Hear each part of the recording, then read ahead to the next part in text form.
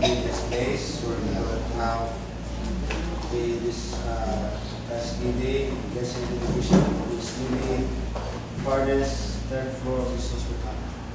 Now, I remember there was a friend of mine working in one of the hospitals operated by our church. You know, the very purpose why we had a hospital is that to serve the people. And after the hospital was fully furnished, the problem, there was no patient.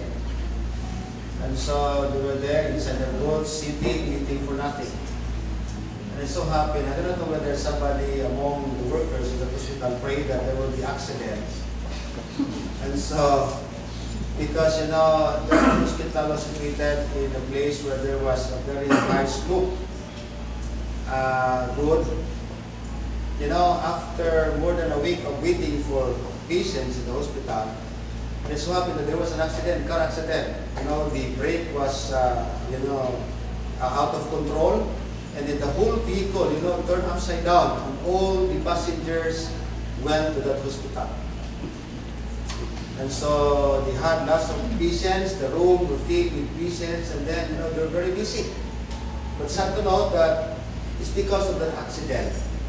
And you know, after those accidents went out, they were there sitting again, very silent, and, you know, very relaxed because there's no patient. And then she told me about that, and I said, well, why don't you pray that there will be another accident so that you'll have more patients?